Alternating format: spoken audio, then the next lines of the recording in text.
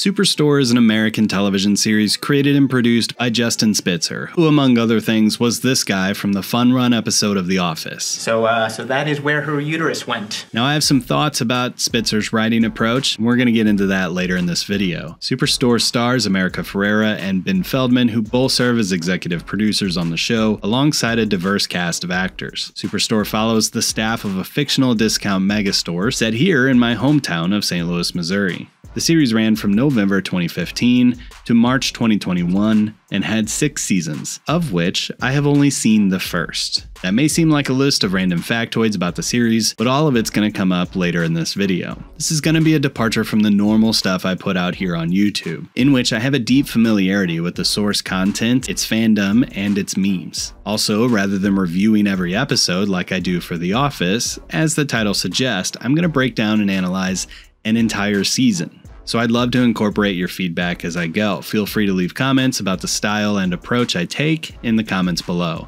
For this video, I'll break down the story of Season 1 of Superstore, talk about the deeper meaning, and then I'll finish with a summarization of the season along with my thoughts on maybe where the story's headed. Also, from my understanding, this first season of Superstore, like most series, suffers from a lower critical rating and fan sentiment than the rest of the series, so I'll be keeping that in mind as I go. I also feel like I should mention that while I've worked a variety of jobs so far in my life, I have never worked retail, meaning that I can't bring any of my experience into the analysis like I can for a lot of the more office and corporate content that I cover on this channel. So some of the jokes and bits might interrupt my suspension of disbelief due to the wild things happening on screen that I have no context for. I mean, I've been to Walmart and Target. Like when I was a kid living in the sticks, we would drive 30-40 minutes just to get to the nearest Walmart, and I'd spend hours there perusing all of the aisles that would be socially acceptable, but mostly spent my time in the electronics department. These trips were an event. Later in life, when my wife and I were dating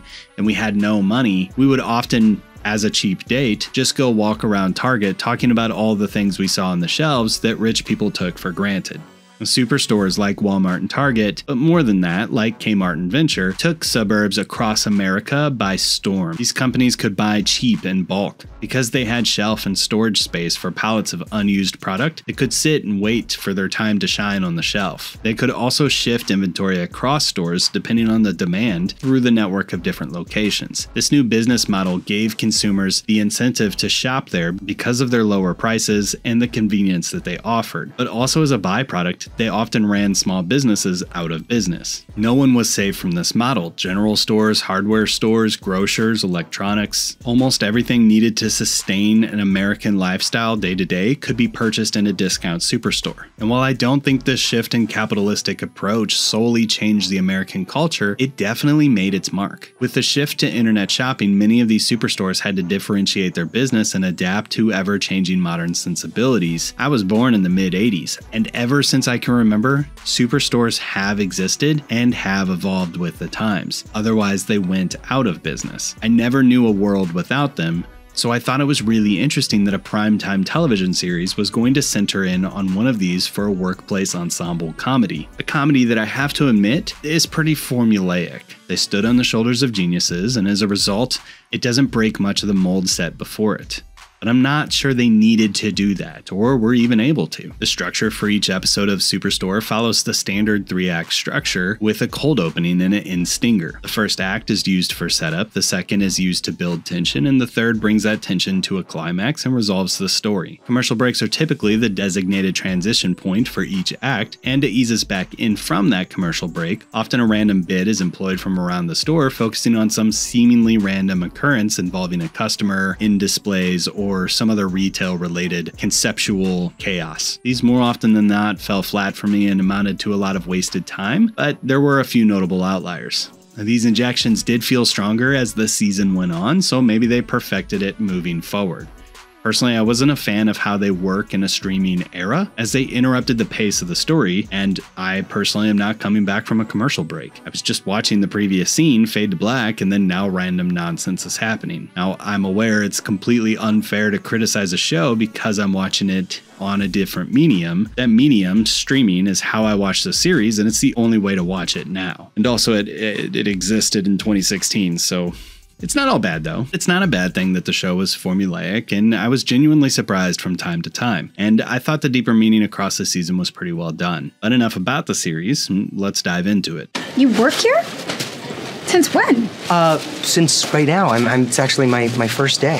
Superstore Episode 1 introduces us to our two main characters, with a brand new hire Jonah and the floor supervisor Amy, as they start their workday at Cloud9, which, based on the color scheme, is intended to give us Walmart vibes. Jonah is a silver-tongued fella that is bright-eyed and bushy-tailed. While he seems to maintain this humble attitude, his overall vibe, comprised of his vocab, physical appearance, and mental prowess, all beg the characters and us alike to question, why is he working here? I know. I don't seem like the kind of person who would work in a place like this. Amy, on the other hand, is a hardworking, relatively no-nonsense manager who just wants to get her job done and keep the calamity at a minimum and get off work. Honestly, at first take, Amy seems like the kind of person who could be doing better than working at Cloud9, but is perhaps trapped by her own inhibitions or by some other circumstances like a tough financial situation, which makes a job change impractical or even impossible. And I just heard what I said. I know how that sounds as I'm writing this. I have to deal with this pretty early on. I personally don't think that anyone is above or below working retail, right? But we're any job, blue collar, white collar, food service, nonprofit, whatever jobs. Because I am colorblind.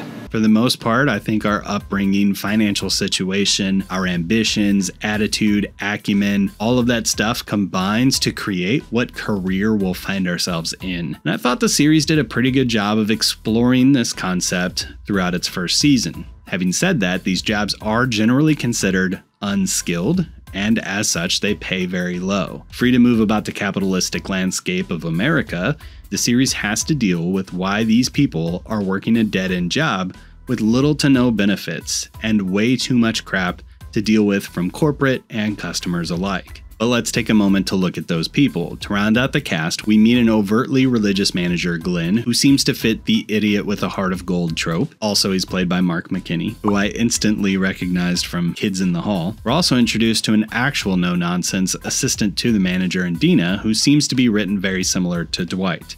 So similar, I'm sure I'm not the first person who's made that comparison. Also, she's crushing on Jonah. Then we meet another new hire, Mateo, who's what we would call in the 90s a butt kisser. Not because he's gay, but because he's a suck-up. So I'm kind of actually rooting for you to fail.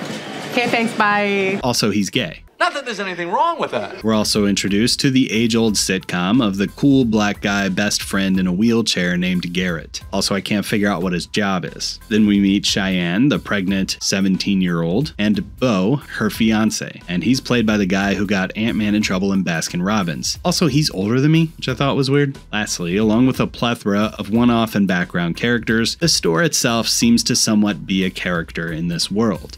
The store is personified by corporate, but also comes to life in its set design. Now, I didn't research much for this video. I wanted to give as much of my raw perspective as I could. Now, I really like this set, mainly because it doesn't feel like a set. I wouldn't be surprised if they built an entire inside of a store here, but I'm not 100% on that. Typically, television series using just one primary location have a challenge of creating a lay of the land in the audience's mind, and that's not so much an issue for Superstore, which I can think of two reasons for.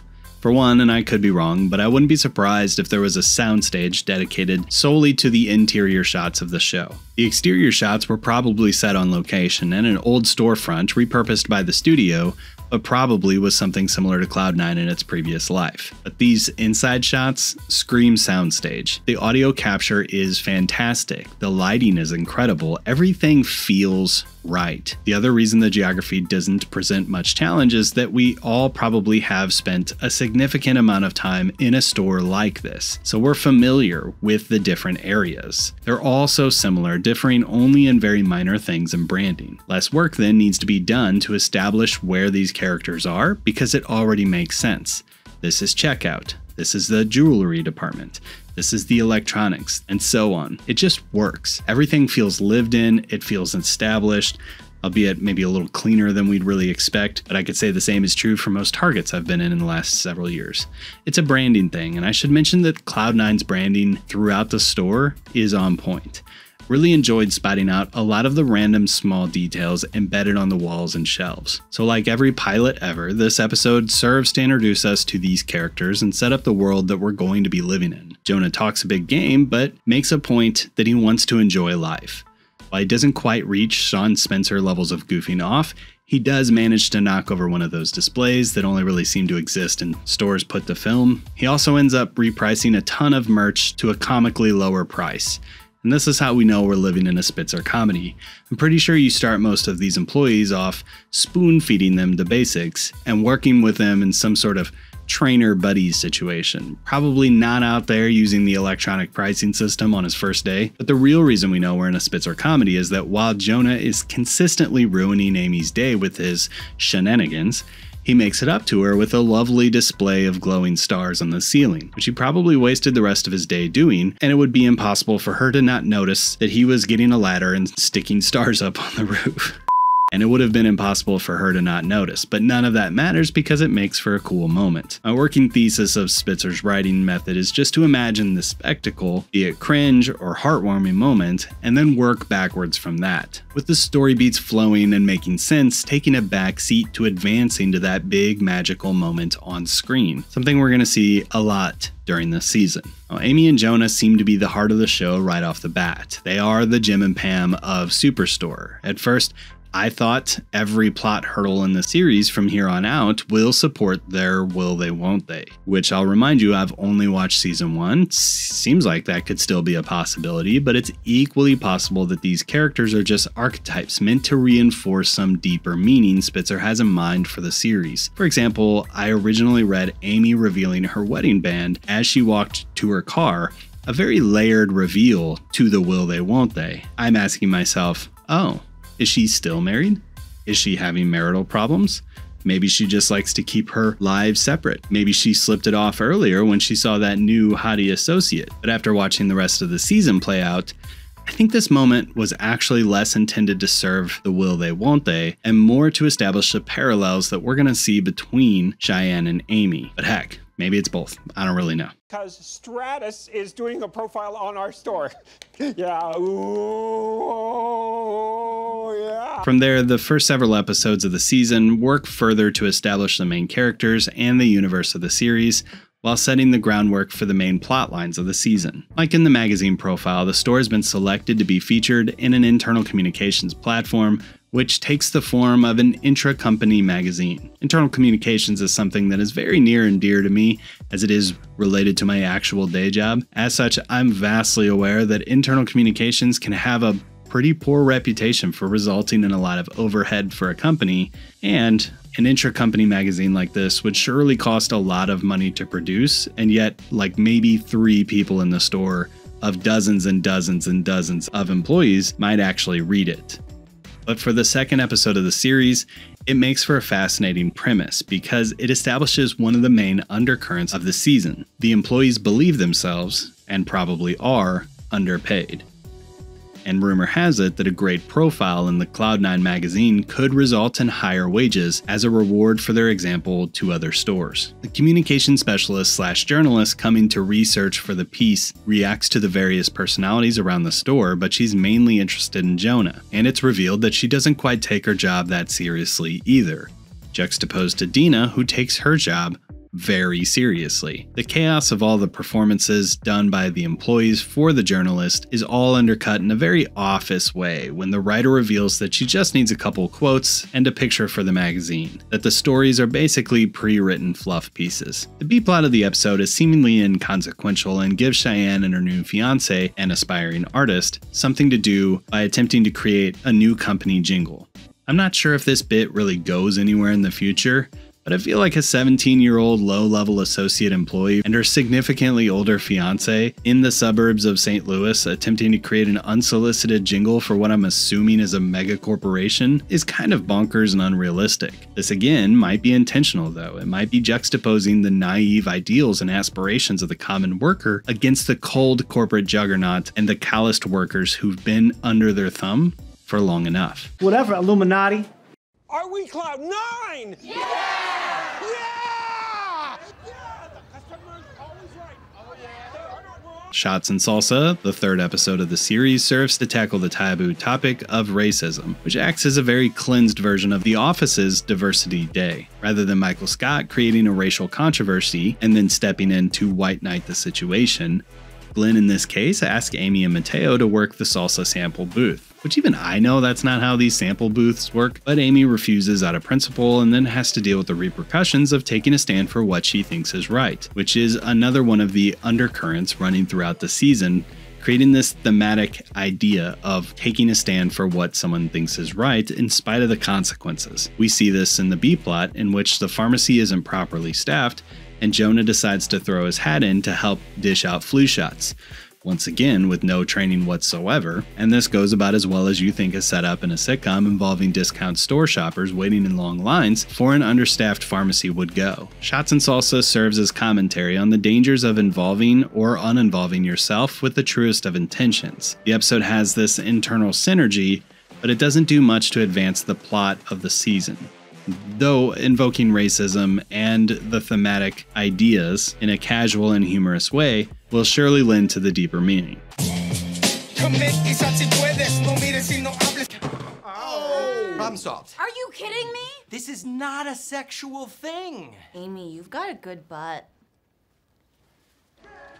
Up next is Mannequin, in which every employee becomes obsessed with a mannequin that has a decent likeness to Jonah. Now, Jonah's kind of weirded out by it, and this whole bit somewhat treads on a Seinfeld joke and the Baylor from The Office. It's clear through the events of this episode that Jonah is a good-hearted person who genuinely seems to want to relate to his coworkers. He wants to fit amongst them. Amy's delegated some of her responsibilities over to Mateo because she's busy messing with Jonah. This propels the will they won't they feel between Jonah and Amy, but more on that in a minute. The B-plot follows Glenn and Dina vying for the opportunity to adopt Cheyenne's baby, which serves to build out these characters just a little bit more. Glenn turns out to be a kind-hearted fella who seems, and this might be going out on a limb, somewhat trapped by his beliefs and worldview. He seems to stick to this prototypical American Protestant Christian ideology, but he does have a soft side and seems to care about people. We're going to see more of this dichotomy of character from Glenn going forward. Dina, on the other hand, doubles down on being the Dwight of the show. Amongst the baby talk, we also learn that Amy has a daughter, and Amy's motherhood is another element of her character, but also serves as a connection point again between Amy and Cheyenne.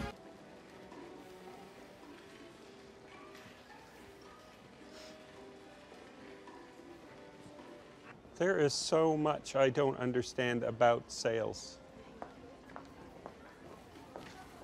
In Shoplifter, the 5th episode of the series, we're getting more comfortable with these characters, and the actors seem to be finding their groove. And this one's all about breaking the rules in order to help someone out. Again, noting that theme. Amy, against corporate policy, brings her daughter to work as she had no other choice. It actually works because most of the stores are giants and, there's plenty of places to hide. Jonah helps Amy in hiding her daughter and even filling some interesting shoes for her while she's busy. What do you know about periods? Amy's busy because the A-plot and the B-plot collide when Dina is certain that a customer's attempted to steal something from Cloud9. Dina pulls Amy in to interrogate the woman, and we arguably get the most funny joke of the series up to this point. So how exactly are we getting her to confess? We're going classic good cop, bad cop. Hey there, this is my bestie, Amy. Be careful of her, she's a little unstable. Listen up, dirtbag. Ow. It works because of the subversion of expectations, and I just thought it was a well-timed and delightful joke, which reminded me that I hadn't laughed much up to this point. Just an occasional, huh, or maybe a, oh, I see what you did there. I'm not an overly laugh-out-loud type of person, so take this for what it's worth, but based on the IMDb scores for this season, I don't think I'm an outlier in saying that this one isn't gut-bustingly funny. It does feel smart enough, though. Nevertheless, the tension in Shoplifter is masterful. As evidence mounts against Dina's case, it seems like her job might actually be on the line. That is until Glenn goes full-on corrupt and frames the accused shoplifter just to save Dina's job. It's a solid moment of heart between these characters who I don't think could be more different. Now, there is a C-plot in Shoplifter in which Cheyenne and Mateo duke it out over who will get a fancy couch, which is further discounted because someone breathed their last on it last week. I debated including that in this review because it didn't really impact the episode very much, except to breathe more life into this relationship matrix as it plays out. But it does go a long way to establish that these workers are willing to accept a piece of furniture that they know that someone has died on the week before, perhaps reinforcing the financial situations of these folks. Like, where does a person's belief in the supernatural meet their frugality? And it begged the question, of which I asked several coworkers, would you buy a couch that was heavily discounted if you knew that someone had died on it the week before, assuming no bodily fluids were involved? Wow. Could be in a Lifetime movie. Thanks. They are wickedly sour.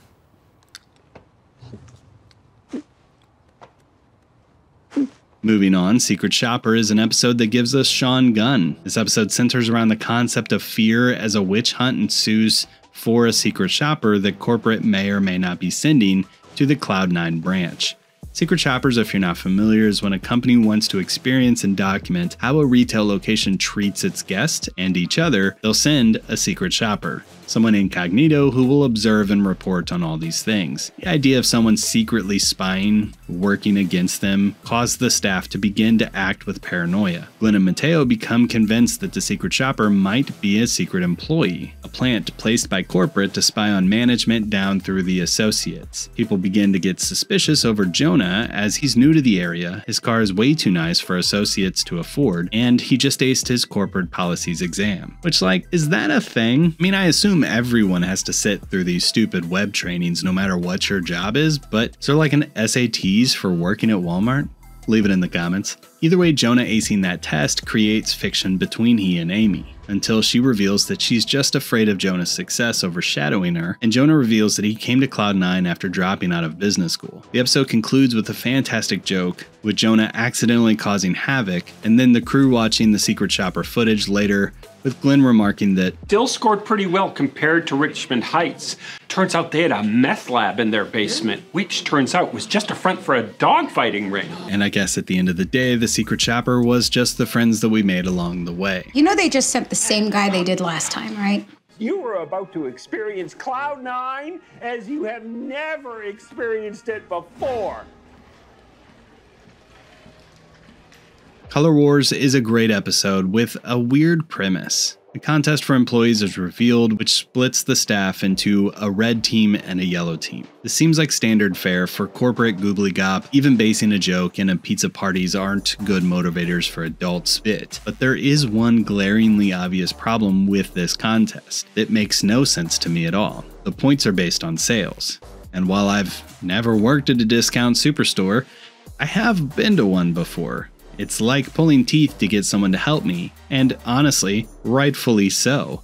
Selling stuff is not their job. I mean, in all of my years going to Walmart and Target, there's only been like a handful of times that a person working electronics even knew the answer to the question that I might have. Hi there. Is there a project you're working on? I know more than you. All right. So none of this makes sense because the red shirts could try really hard, get hands-on with the customer to generate those sales, and then the customer just go to a yellow shirt for checkout, and those points would go to the yellow shirt. This isn't addressed, so I'm assuming we're either supposed to accept it at face value, or it's a layered joke about the ineptitude of management. When the day begins, most of the associates are blowing off the contest anyway. But after Amy learns that there's a $100 prize for the employees on the winning team, the contest kicks it up a notch.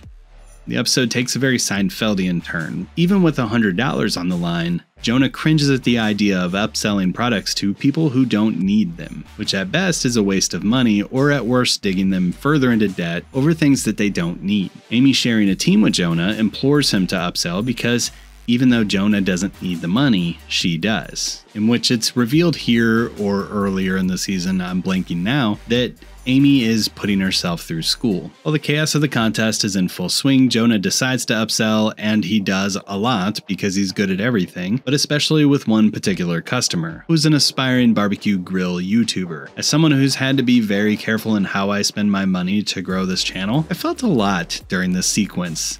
Just to feel so much more when we learned that the fella that Jonah sold all of these unnecessary goods to happens to be Amy's husband, who is steadfast that he needs to pursue his dreams, and the couple argue, insinuating that things aren't going very well in their marriage. Meanwhile, Dina is sad about the death of her pet bird, which might only exist to foreshadow the death of Amy's marriage. Time will tell. I don't know if they stay together or not. I really appreciated the tension and the reveal of this dude being Amy's husband. It worked really well. I checked the IMDb scores, and it is the highest rated episode for the series so far, so I'm glad I see eye to eye on that. You hired him. That's why if it was up to me, I'd fire half the staff. No, don't put that on the cake. Now, I swear to God, one of these days I'm going to strangle you. I'd like to see you try. Is that a threat? You threaten me. Moving on with Wedding Sale, Cloud9 is holding their annual Wedding Day sale. This episode is kind of a calamity. On one hand, I was 20 years old and dirt poor when I was getting married, so I'm so glad that stores like Cloud9 existed for me. We were able to get enough to constitute a wedding, and it was dirt cheap, comparatively speaking. So the concept of an annual Wedding Day sale is neat, and after everything we've learned about Amy's marriage, it gives her another opportunity to bring her personal life into work, something that she was vehemently opposed to when we first met her. She does so by venting, or better said, by projecting onto Cheyenne. That being this young, struggling to make it as a couple, let alone a family of 3, is going to be a difficult and uphill battle, which causes Cheyenne's boo thing to just peace out.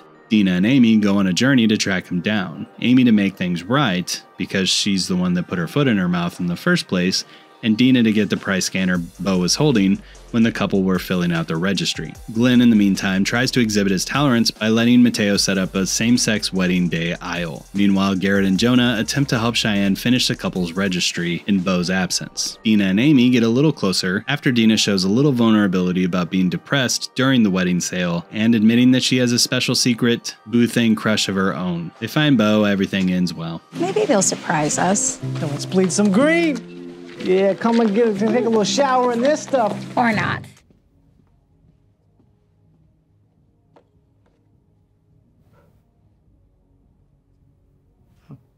With 3 episodes left in the season, we get a really interesting one, an all-nighter. The Cloud9 team must work late, and they accidentally get locked into the store because all of those things are controlled electronically. It seems that in a store like this, there would be like a night crew, but not in the Superstore world. But it does use the trope of breaking the average mundane workday to see these characters exist in a different situation and help everyone get out of their shell. Like Cheyenne confesses that she wishes she would have gotten pregnant during a different time in life, as she wanted to pursue her love for dance. Garrett mentions the Cloud9 music's turned off. Kind of like the music.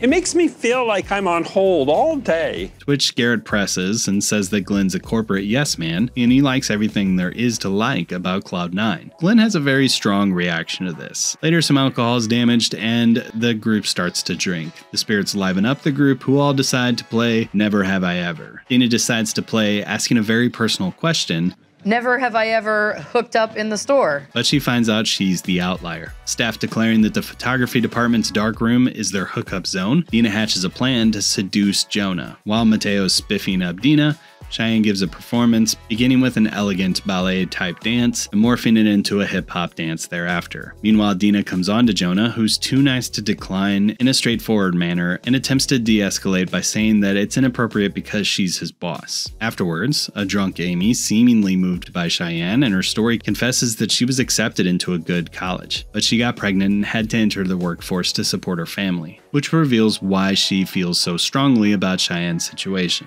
Glenn reveals that Cloud9 is responsible for his father's hardware store being put out of business by Cloud9 coming to town. And it's nice to see under the surface of Glenn, who to this point has had sparks of humanity, but generally speaking was just kind of used as a clown. He later attempts to leave some mean-spirited voicemails to corporate, but he relents before he commits. Dina finds out that associates dating a superior is not forbidden and attempts to win over Jonah once again. Jonah Jonah turns her down again because he says he still doesn't feel right because she's his boss, leading to the next episode, demotion. The shocking reveal here is that Dina steps down and hopes that Jonah will be interested in dating her. Amy's offered Dina's job as assistant manager, but is hesitant because she says it's the same amount of work for less money. Amy tries to help Glenn find a replacement. This includes Discount Andy from American Auto, and a few other characters that we've seen on the show on and off. Jonah's finally honest with Dina in the most awkward way possible.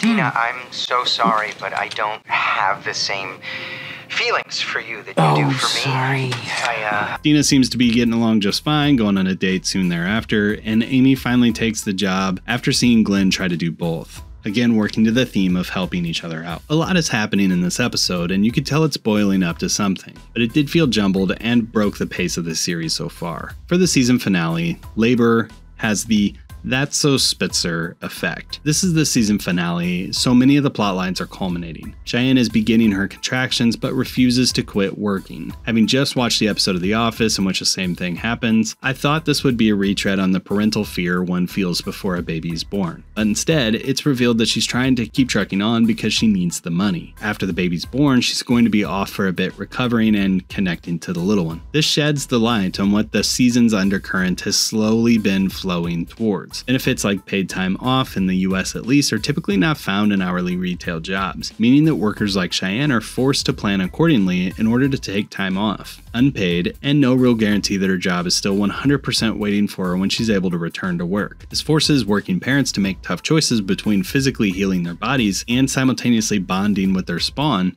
with going back to work to make some umpteen dollars an hour to survive. The staff have a discussion about what they can do, and Jonah suggests that they call corporate, inquiring if paid maternity leave is on the table for Cheyenne. The employee services hotline shoots this down quickly, but Jonah mentions unions, which warrants a direct response from Cloud9, who sends a labor relations consultant to help sort out any questions or concerns the associates may have. But all of the talking points the consultant has are slanted towards unions are bad. Now, a little bit about my channel. I try to keep it free from politics, but I go where the content is taking me. In this case, Superstore has a message about unions, so we're gonna have to talk about that. The series is picking up real-life practices that companies like Cloud9 have used over the years, even training employees on how to handle fellow employees who attempt to organize the workforce. Now, John Oliver did a fantastic piece about union-busting practices back in 2021, which focused on companies like Amazon. Go check out that video if you're interested, but that's the beast we're dealing with in this episode. Simply spoken, companies don't like a unionized workforce because it's more expensive, creates walls and ceilings for laborers, and it also gives the power of the workforce to negotiate new and improved benefits. People in unions love these benefits. They're the flip side of the corporation's negatives. They're generally paid better, work is controlled, safety is enforced, and they're able to collectively throw their weight around to garner more comprehensive benefits. Benefits like paid maternity leave. Now, Buster here explains that they don't need a union because Cloud9 gives them everything that they need, but doesn't mention their original concern for Cheyenne. Meanwhile, it's clear that Dina might not be happy that she stepped down, and with Cheyenne finally giving birth to her baby girl named Harmonica, which is poetic in the sense that the main thematic element that we'll explore for the deeper meaning is the idea of harmony. All of this moves Glenn for his employees, and he decides to give Cheyenne paid maternity leave even after Buster refused. Buster hears this and shockingly fires Glenn. This leads to a season-ending moment in which all of the workers walk out in solidarity, all except Dina, who's glad to capitalize on this opportunity. This is a big moment, but rest assured, Cloud9 will be fine without you. It's a big spectacle. The emotional highs and lows of this ending is prime Spitzer, who attempts to unify this seemingly diverse and unique group of retail associates together. It's his thing. So let's pull all of this together in the deeper meaning.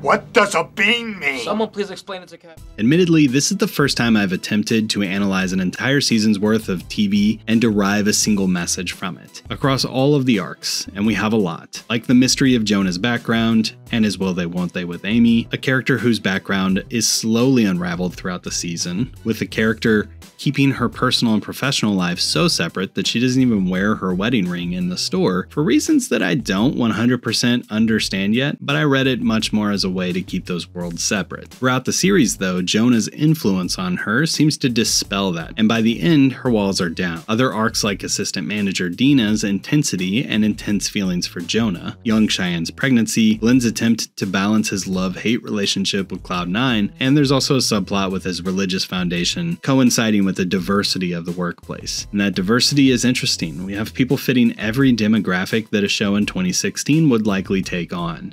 We have Black, White, Latina, Asian, and then a cross-section of different demographics like educated, uneducated, young, old, disabled, and homosexual. Considering the racially diverse cast of characters, it seems that setting this show in the St. Louis area was a deliberate statement. The area made the news not but 2 years prior to the pilot of this series, with the police killing of an unarmed black man. St. Louis has always had a complicated relationship with racial tensions, and using St. Louis as a backdrop of the story about a diverse group of characters is welcomed for me. I'm excited to see where the show decides to take these stories, but the arc for Season 1's message seems to be clear that for all of the mess and entanglement, which is intrinsically linked into helping one another out, it's always worth it. Whether it's putting up with people who annoy you, people who are going to treat you poorly no matter what, or having to humble yourself by overcoming biases, be they racial, status, orientation, or whatnot. It's a reminder that all of these people are just people.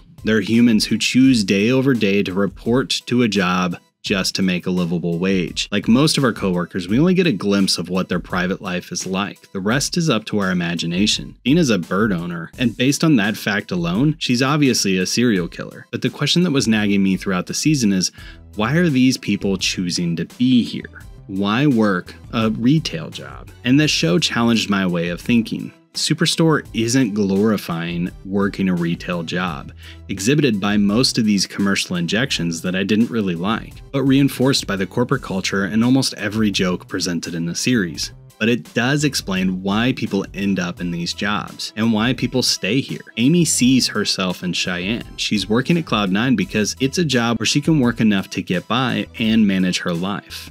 The problem is, as life goes on, we can find ourselves in situations in which we're stuck under a ceiling of circumstances that are a combination of our own doing, our own poor choices, coupled with corporate greed. And I hope we heard both of those things. Because through our life choices, we can find ourselves stuck in a job. The longer we stay there, the more expensive things get, like gas, rent, and groceries go up, but our wages don't always follow a parallel chart, causing us to work overtime just to make ends meet, meaning that time to potentially improve ourselves, to upskill in order to move into a different career path become increasingly more rare. And when it is available, people have worked themselves into exhaustion just to keep the lights on. And it's easy to throw shade at someone like Cheyenne and Amy and say, well, you had other opportunities, other paths around the ceiling, and so on. But you know, like literally everything in life is nuanced. Some people aren't ambitious and they're very happy just to survive. Some people get blinded by everyday chaos of life and they can't envision a better world for themselves and for their family. Some people weren't privileged to have parents, teachers, and older folks around them to show them how to win at the game of life, and they're just figuring it out on their own. And some people just want to work retail jobs. There's nothing wrong with any of that. I don't know if Jonah and Amy are gonna have a romance or not, but the show juxtaposes them so well. Jonah's coming from privilege, where the world is opened for him. It's his oyster. And he's like, nah. Amy's grasping and clawing at every opportunity, putting herself through school, working full-time, being married to a knuckle-dragger who's just discovered fire, and trying to raise her progeny. Different worlds working at the same place. It's neat. It's human, and we see what the show is doing by looking at them. From Jonah to Amy, and everyone in between throughout the events of the season, they decide to interlock their arms in order to support the ones who might get left behind, putting their own sustenance on the line, counting on one another in hopes that the company has heart, which it does not. And this was evident through the series so far. Whether a company like Cloud9 should have a heart or not, whether they should perform union-busting tactics or not, and whether or not they should offer benefits to their employees is a different discussion altogether. Instead, I think the idea of the union being invoked in this series is just reinforcing that concept of a unified group of people who will do whatever it takes to protect their weakest from a society who will just move on without them, no matter what their race is, no matter what their creed is, no matter whether they agree with their politics, no matter what. Because life is full of people who are looking out for themselves. But when you find that group of people who can be your ride or die, who will put everything out on the line for you to exhibit unity in a way that's not normal, that's pretty cool. And it makes for a classic Spitzer moment. What was that moment earned? I'll admit, I tried to watch this series several times since it initially aired years ago. I'd see promos on YouTube ads and the Super Bowl or something, and I just never was interested in it. The show was recommended to me several times by coworkers and friends over the last several years. It was recommended several times since I started this YouTube channel in the comments. I just really didn't care to give it a chance. Knowing that season 1 is rated lower than the rest does give me some hope. I wasn't quite enthralled into the story of Superstore. The characters felt like caricatures, and I think I was supposed to care a lot more why a guy like Jonah was working at a superstore. Like, it was some mystery of grave concern. And honestly, all of that flew right over my head. I just assumed that in this world, attractive, funny, smart, quirky people just worked at Walmart. I just thought that Jonah's whatever Spitzer wanted him to be. A few episodes in, it really wasn't lost on me anymore. I saw what they were doing with his character. I still wouldn't say I cared much.